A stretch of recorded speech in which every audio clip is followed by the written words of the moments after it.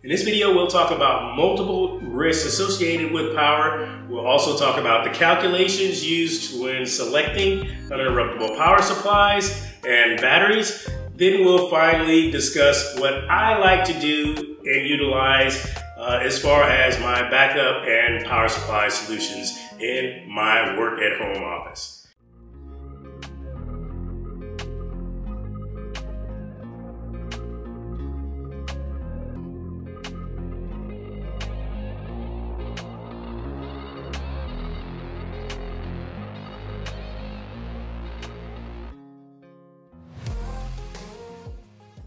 So one of the things that's most important in your home office, your entertainment center, your everything that has electronics is having nice, clean, conditioned power. There are multiple risks that range from brownouts where the power dips below the specified voltage. Then you can have blackouts where it totally goes out, or you can even have the most dangerous where it oversurges that will really kill equipment.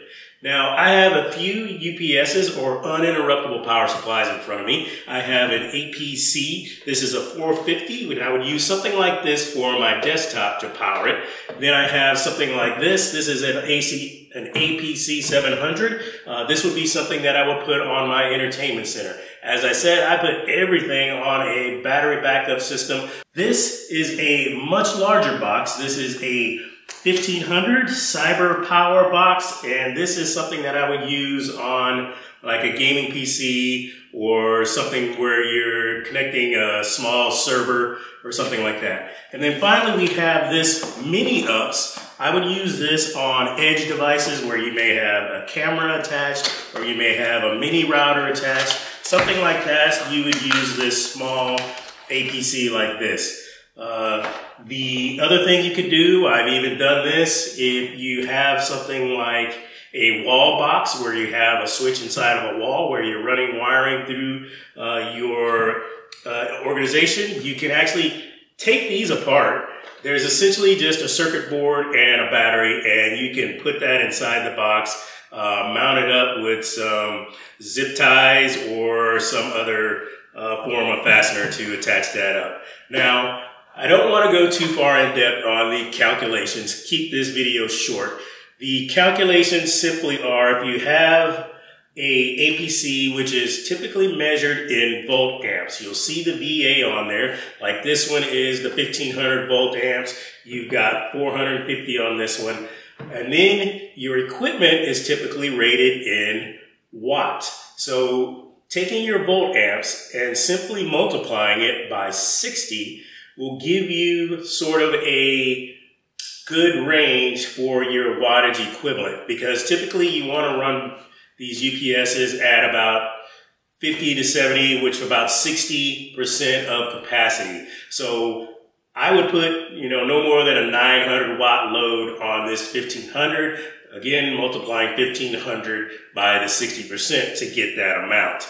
The other formula that I want to also go over really quick and not be too complex is the amount of time that the battery will run your equipment depends on the actual batteries. Inside of this, there is typically something of this size.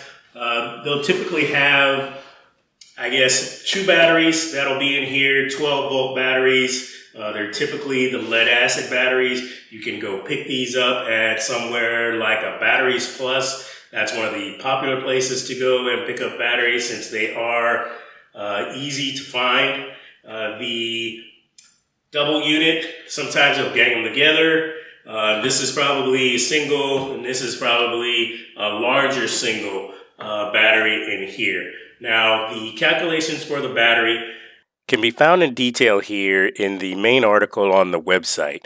Under calculations, we provided the ideal volt amps for wattage, watt hours, amp hours, and even an example if you were to require a 400 watt desktop to run for 2 hours. So take a look at the website there for additional information.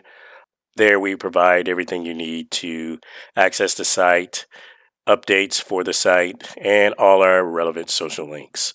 That's essentially the quick rundown of the power. Again, the most important aspect or component of your electronic equipment that you utilize for working from home. But it is definitely not the most exciting, so I wanted to keep this video short, and that's pretty much it. We'll wrap that up.